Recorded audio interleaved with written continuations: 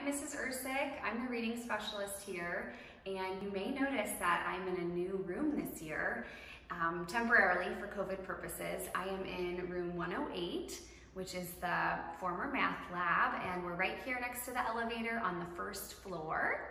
And when your children work with me, I will escort them from their classroom to our room, and we'll come on in and show you around a little bit.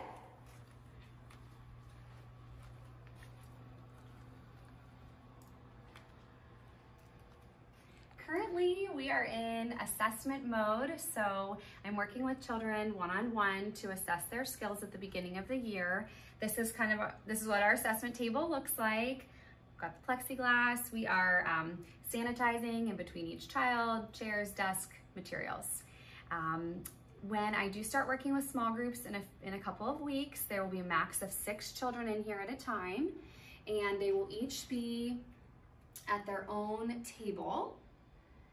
So every child will be at a table like this, and it is all spaced out appropriately. Feeling so grateful to have the extra space this year to do this, to teach your children safely.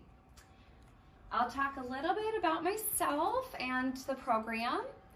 And I am a proud St. Mary graduate. I am so thankful to be here in this role and working with your children. I also went to Ursuc Academy and then to Miami for undergrad. I went to Xavier to get my master's in reading, and on a personal note, I'm married to Neil, who is currently my videographer, and we have 2 daughters, Audrey, who's 3.5, and Grace, who is 1.5. This is my 11th year of teaching, my 4th year here at St. Mary, and again, it's just my dream job, so feeling very thankful to be here. I provide, as reading specialist, I provide extra reading support for students in grades K through 3, primarily. So what those services look like, oh, actually really quick, new this year, as mentioned, we're in a new room, following all of the COVID protocols with appropriate distance, sanitizing, no shared materials, etc. So reading services at St. Mary are funded by the federal and state governments, and you may have heard of the terms Title I and auxiliary. Title I refers to federal funds, auxiliary comes from the state. I am employed through Cincinnati Public Schools, but am very fortunate to be here at St. Mary. There is a qualification process for children to work with me. Every year, children need to re-qualify, even if I've worked with them before. And that process is a multi-criterion process. There are assessments involved and teacher referral, classroom performance. We look at all of that as we figure out who will be qualifying for services. For those who do qualify, the parents will receive a permission slip and a letter explaining everything. And so you will, if your child does qualify to work with me, you will receive those notifications within the next couple of weeks.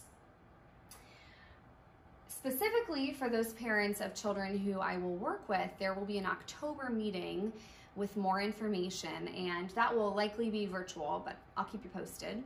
In that meeting, I will go into specifics about what we do in each grade level and specific ways that you can help at home. If you need to get a hold of me at any time, I do have a teacher website available through the St. Mary website.